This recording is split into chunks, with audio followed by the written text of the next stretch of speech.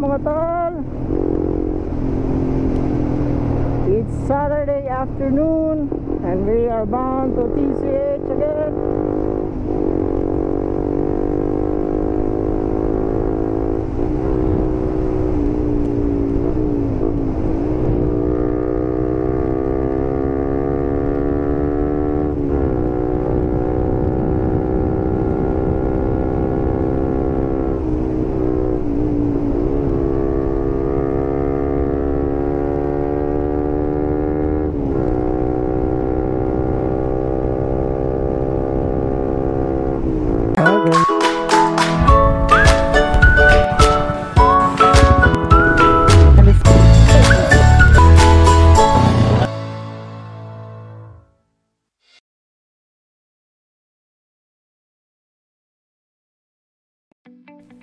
The Suzuki GSX-S150 is the Street Fighter cousin of the GSX-R150.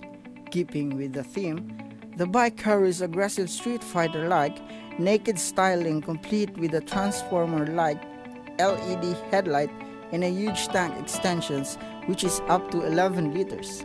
Good for touring, right? It is powered by a DOHC dual overhead cams, 4-valve, water-cooled and fuel-injected single-cylinder 147cc engine coupled to a 6-speed gearbox. Peak power figures are rated at 18.9 HP and 14 Nm of torque from its high-revving engine. The instrument display is completely digital. There are disc brakes on both ends but no ABS. The bike also sports a light weight of just 130 kilograms and a deep seat at a low height of 785 mm. This gives the bike all the necessary tools to become a street fighter.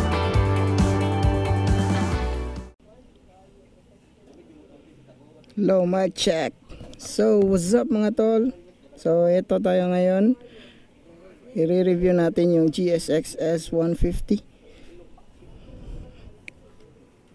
So ngayon, alam naman natin na marami nang nagre-review nito ng mga full specs at lahat-lahat sa engine. So ito, pag-uusapan natin ngayon yung mga accessories na nilagay ko dito. Mga konting upgrades. So first is the visor. This one. This is from Z650. Meron itong kasamang bracket para dito, kaya lang talagang hindi kasya. So ang ginawa namin is binutasan namin dito tsaka dito. Sabi ng iba sayang, ito sayang kasi nga stock na part tapos binutasan. Pero para sa akin bahala na. Basta may lagay ko lang yung visor. Ito nabili ko to sa Lazada lang. Tapos next is the handguard. Bark Busters handguards. Yan, ito sa Lazada lang din to. Ako lang naglagay nito mga tol. Madali lang naman. Dito tanggalin mo yung bar end, lagay mo to, tapos dito yung bracket. Next is yung mugs. Kita nyo naman, iba ng kulay, diba? Yung stock nito is black. Kaya ngayon, iniba ko. Makikita nyo sa previous vlog ko na kung saan ako nagpa-repaint ng mugs. Ang kulay pala nito mga tol is lemon yellow.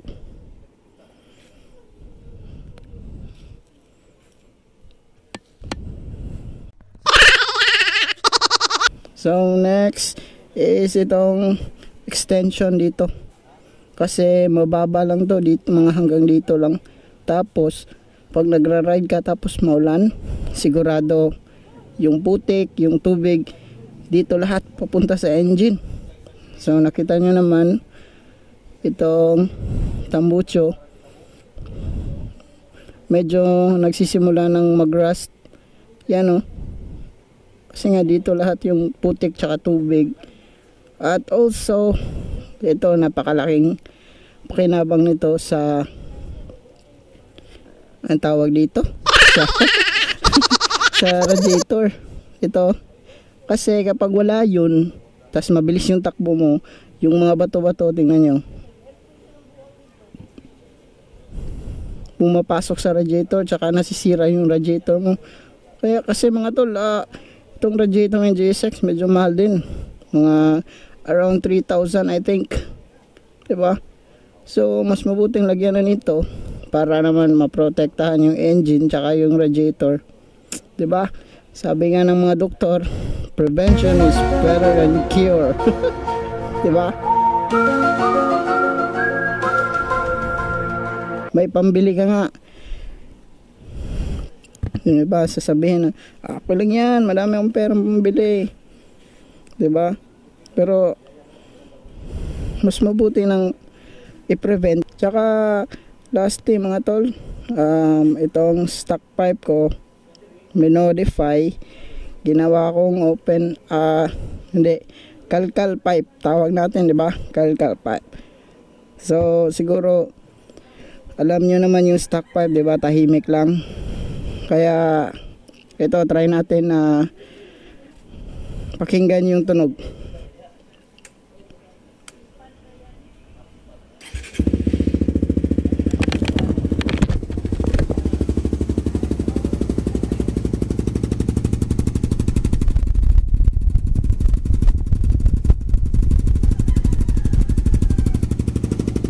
Kung sa malayo, try natin.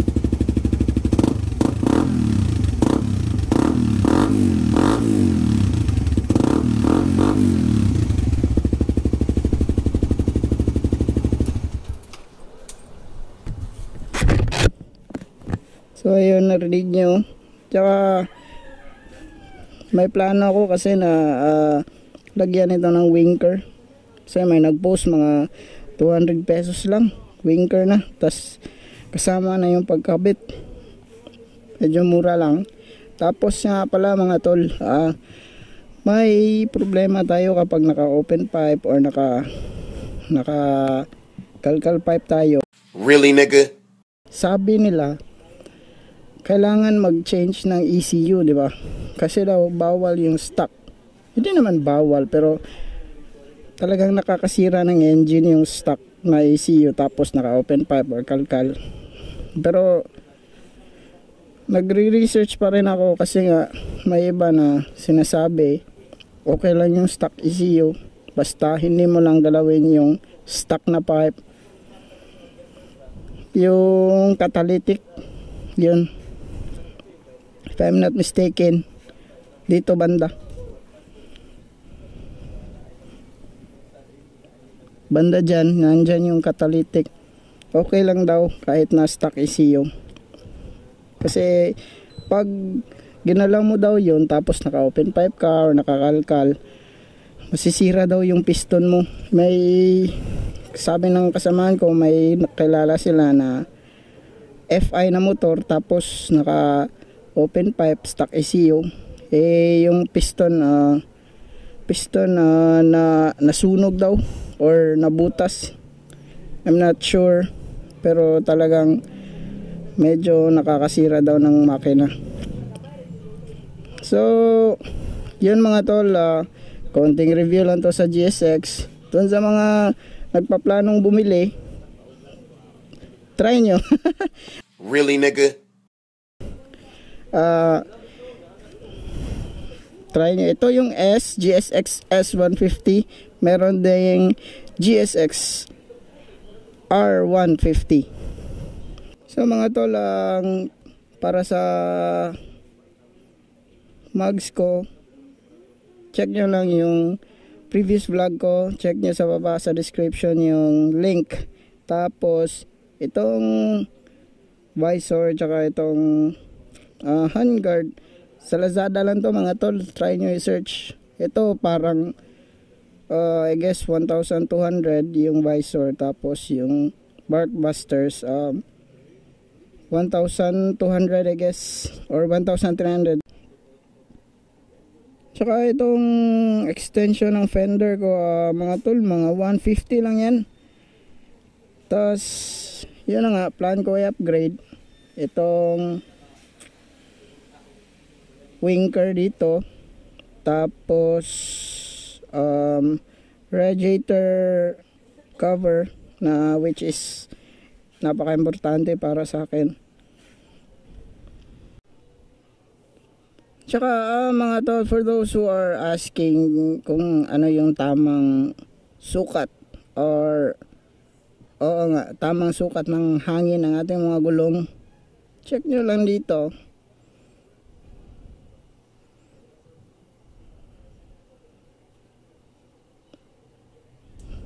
Yun. Pero depende pa rin yan sa weight ng rider mga tol. Tapos yung iba gusto nila hindi masyadong matigas yung gulong kapag nagbabanking. So depende pa rin yun. For the performance naman mga tol, para sa akin talagang malakas to. Kasi before ako kumuha nito, before ako pumili nito, nag-review muna ako ng mga specs, ng mga comparison reviews sa YouTube, nanood ako. Tsaka halos lahat siguro sinasabi ito yung pinakamalakas na naked na 150. Diba?